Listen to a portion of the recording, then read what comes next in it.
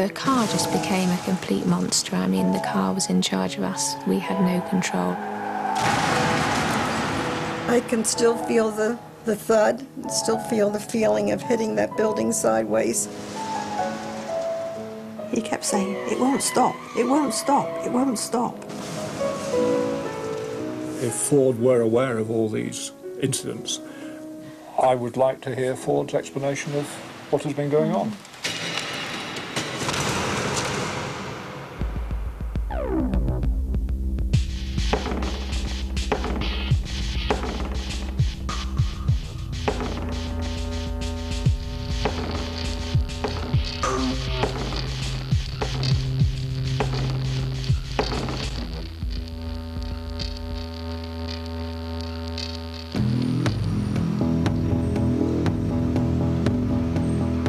Bristol, April 1998. Chris Merrick was driving home after work. Suddenly, his car took off with the engine revving loudly. People saw the car hurtling towards a queue of traffic. At the last minute, Chris veered off the road towards a small park called the Garden of Peace.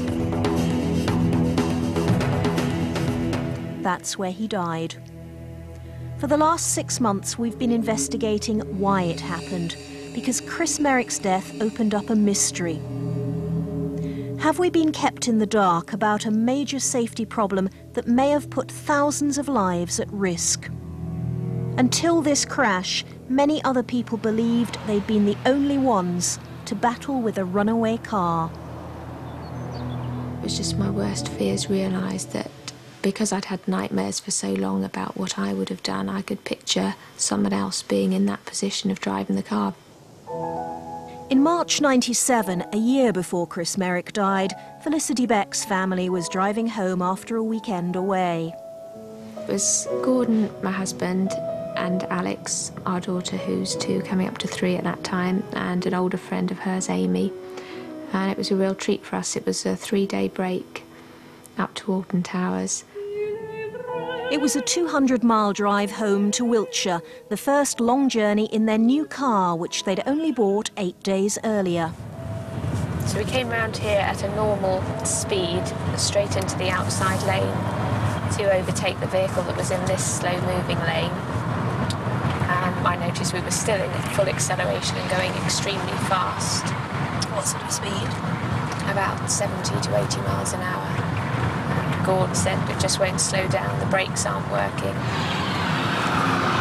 We approached this roundabout at 70 plus, and Gordon was frantically trying to brake and also steer the car. Here I said to him, shall I jump out of the car with Alex? Gordon said no, and at that point he pulled on the handbrake, did an 180-degree turn with the engine still revving. We just turned around and went up the carriageway the other way.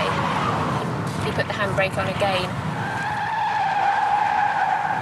and the car stalled, and we just clambered out, just in a state of shock and amazed to still be alive. The car just became a complete monster. I mean, the car was in charge of us. We had no control. I mean, that was like something, that was the end of our lives. Felicity Beck had no idea that 2 months earlier, another couple also had a terrifying experience in the same model of car.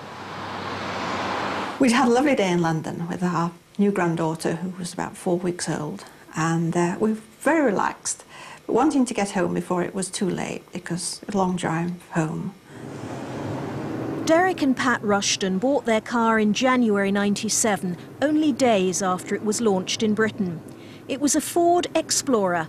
They'd only had it 2 weeks.